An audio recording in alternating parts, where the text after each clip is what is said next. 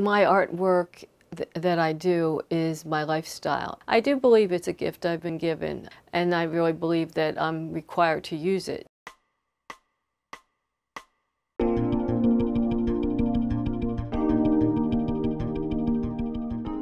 It has chosen me.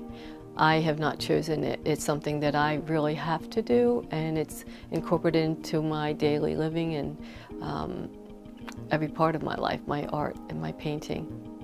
I'll see the shadows, I'll see the light that hits something in an unusual way, I'll see the color that has changed, and those changes and those details, that's what I create paintings from. Those little tiny special things that happen when the sun comes through the clouds, or the sun changes and comes through the trees. In those couple moments, the light hits things in a nice way, and that's the part that I paint. Most people don't see it at all, so I get to create a painting and then they can see it that way. I'm happy when I paint, and I hope that shows.